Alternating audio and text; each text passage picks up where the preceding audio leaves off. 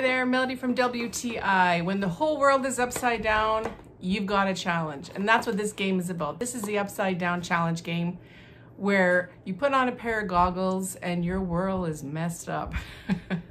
This is lots of fun for the family, indoors, outdoors, 2 to 6 players. It's just a really fun game for everybody.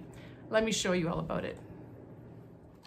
It comes with everything you need, the challenge cards, the directions, a notepad, and of course, the blue goggles. Yay, I'm gonna put them on. Okay, so here we go. One of the things that we're told to do is to write things on a pad and paper.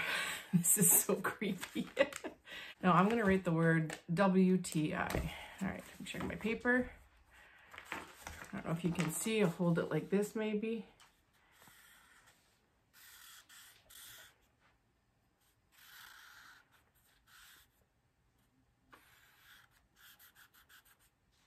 I don't know how that turned out. I'm trying to see it and I can't see it.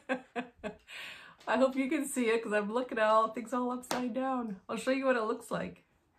So here's what it looks like. As you can see, my pictures on my wall are upside down.